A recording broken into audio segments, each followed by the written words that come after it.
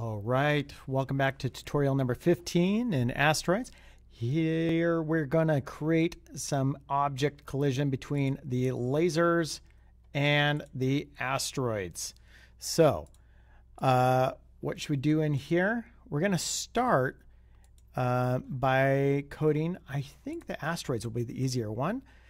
We'll come in here and let's see, where was it that we found when we started as a clone as an asteroid, and also over here, there's two different places where we collided with our spaceship already.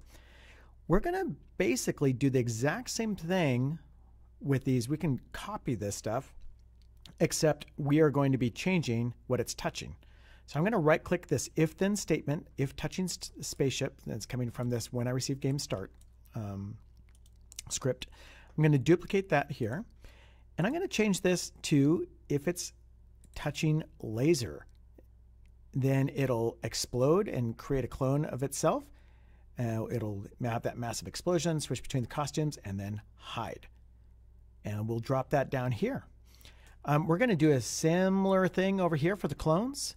We'll right click this, duplicate it, switch from spaceship to laser, and we'll drop it in here. So either condition will cause those to do something. But I need to show you there's a glitch still with this where we're not complete. If we try this out, if I go ahead and I'm using the space bar to shoot at an asteroid, you're going to notice this. You see the problem? The laser beams still are showing up. So in here, when I start as a clone, we want it to do all of these things, except we need an additional line of code for this. And what we're going to use is we need to have it delete after a certain point. So we said if it's repeat until laser movement or touching asteroid big, at the end of this line, we need one more line of code that we didn't do last time. And we'll get it under control. And that is delete this clone. It's the very last line there. And we're going to put it underneath everything. So when we start as a clone, the last thing we need to do is delete. And let's see what happens. Let's test it out, see if it works. So at this point, we're able to shoot. That laser beam goes off. There it goes. And looks like it's working beautifully. So we can spam as much as we want, as fast as we can click, and we can get all kinds of laser beams.